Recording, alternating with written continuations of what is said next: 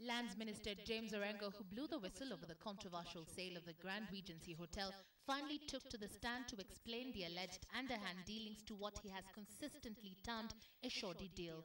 Appearing as the 19th witness at the Cockar Commission, Orengo reiterated his stand that the sale of the Grand Regency Hotel did not involve the Kenyan and the Libyan governments.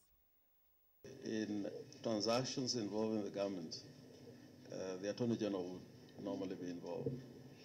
And on the face of it, the Attorney General was not involved. The minister, who says he has the backing of all the documents involving the transaction, disclosed that as far as he was concerned, the hotel was sold to a Kenyan company. The faces of the characters appearing there, although their names, I didn't have the privilege of knowing their names at the time. Page 24. My Lord.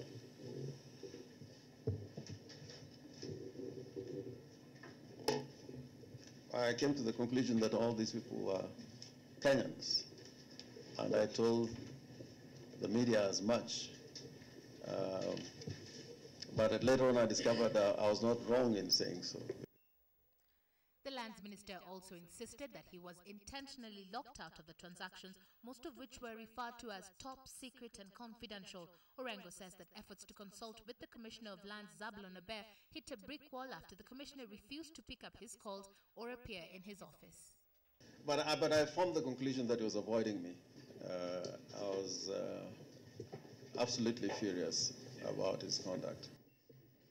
The minister says he only got to see the Commissioner 2 days later, and only after he received information that the transfer documents had been registered, with the Commissioner explaining that he saw no need to involve him since everything had been in order.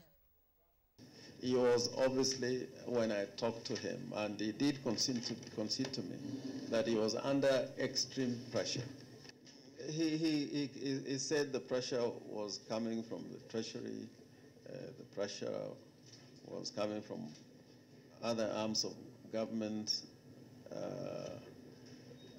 but he said, at the end of the day, he said he's prepared to bear the burden.